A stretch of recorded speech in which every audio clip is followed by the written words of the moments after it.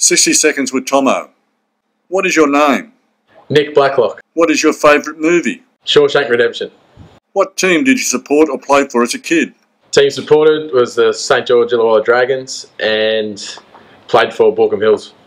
What was the first position you played in rugby and your position now? Never been able to break the mould of prop, unfortunately. Do you have a pre-game ritual? No rituals, just relax and have a bit of fun. What is the hardest thing about playing rugby? Being sore the next day. What is your favourite rugby ground? Cargo Pass, Maryland's RSL Rugby Park. What is your worst habit? Average jokes. What is your biggest fear? Failing. What is the best thing about playing for Parramatta? Camaraderie, social side, and everyone enjoys a beer, which is good. What was your first job? I was a butcher's hand at Leonard's Poultry. Who is your favourite football player? Andrew Cox. What are you looking forward to this season? Winning more games and looking good. Is there anything you would like to add?